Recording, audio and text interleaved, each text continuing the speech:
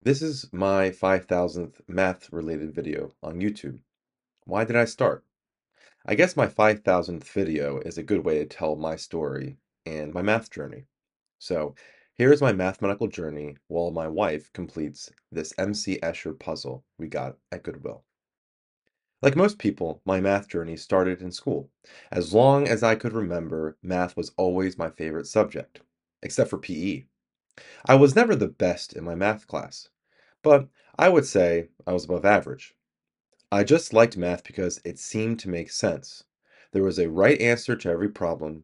It was black and white. Other subjects seemed to have a gray zone answer.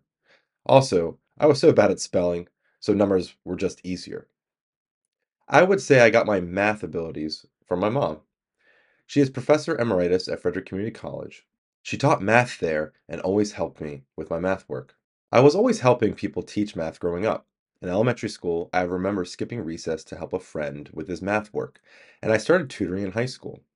I doubled up math courses in my sophomore year so I could take the BC calculus class in my junior year.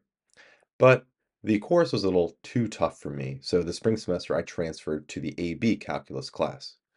That was the right call and ended up getting a 5 on the AP exam. I learned a good lesson that year to not push yourself too hard when you're not ready. Because my mother taught at the local community college, I got my tuition there free. During those 2 years, I worked multiple jobs. I was a TA for a few math classes, worked in the tutoring lab, and tutored on the side. I even stacked hay at a local farm during the summer to pay for college. I took every upper level math course they had to offer at Frederick Community College. I transferred to Mount St. Mary's University, where I was also a TA, tutored, and graduated with my BS in mathematics in 2011. I got a job teaching mathematics at Mount DeSales Academy in Catonsville, Maryland, and that is when I started my YouTube channel, September 2011. I really enjoyed teaching there and enjoyed making videos. Making videos had a two-part benefit. One was my students. I think it was great that students get to see videos from their teachers teaching. The second was the world. I started to get comments from people on YouTube saying that I was helping them with their homework or their kids' homework, and I loved it. My biggest video was, well, the first biggest video was a quadratic formula song, which I sang to my students to the tune of One Thing by One Direction. That band was big at the time, and since I taught at an all-girls school, they seemed to like it. I will put a link in the description if you want to check it out.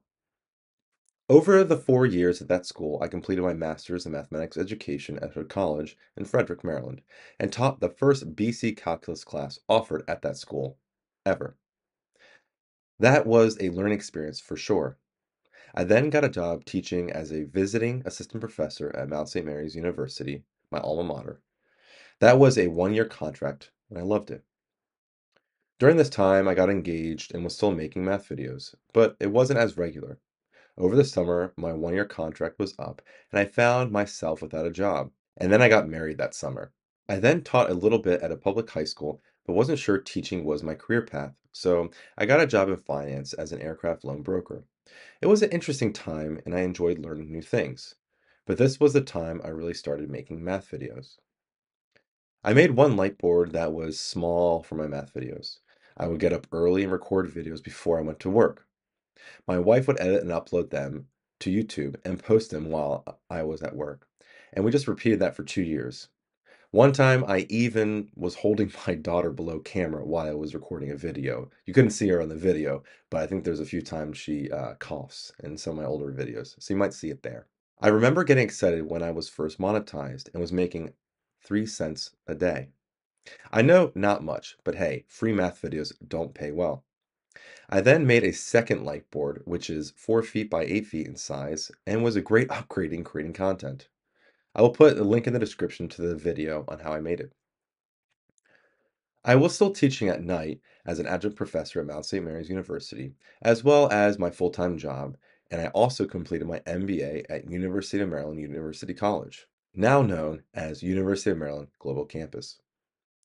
I knew finance wasn't for me, and I got a job working at a company creating college-level courses. My channel has slowly grown over the years since then, and I still love that I get to teach millions of people online with my free math videos. I still love reading every comment that people leave about how much my videos have helped them. It really makes me enjoy making these videos and keeps me going when I don't feel like creating them. So that is my math journey and creating this YouTube channel. I don't think I will ever stop creating math videos.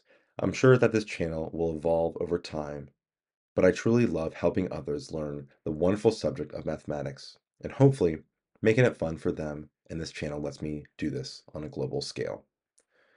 So, if I was to give any advice to someone struggling with math, I would say keep at it. Math is a beautiful subject and doesn't cost anything to learn. You just need a brain, a piece of paper, and a pencil, and maybe some free online YouTube videos. Also, as you see, this puzzle is missing a few pieces, and that's what happens sometimes in life. But that is okay. Nothing has to be perfect in life. Anyway, I hope one day to post my 10,000th math video online. But until that day comes, as always, thanks for watching.